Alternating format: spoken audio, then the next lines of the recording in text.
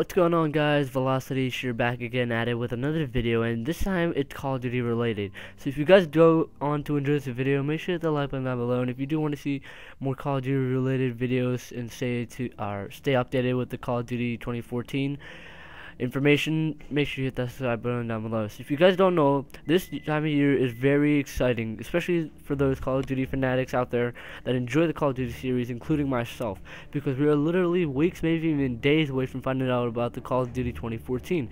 And I can say this with utmost certainty because previously in the past, most COD reveals have happened late April heading into early May, and tomorrow, depending on where you live, but for me it is May 1st, so you can basically just say that we should see lots of information about the next COD coming out this week or the next, maybe even tomorrow or in the next few hours, which is very, very exciting. But recently MP First released an article, and I'll link it down in the description, but they actually confirmed that this next Call of Duty is going to be codenamed Blacksmith. So Call of Duty Blacksmith, but this won't be the in-store name. So yeah, it's very exciting because we have seen or heard about Blacksmith being used in previous CODs and or rumors.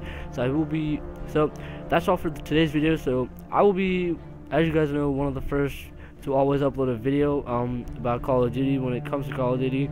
So if you guys are interested in about staying tuned with Call of Duty Blacksmith, do click the subscribe button down below, and if you want to check out one of the previous videos and give this video a like to show some support, please go on ahead. It's been VelocityHD here, and see you in the next video. Peace out, guys.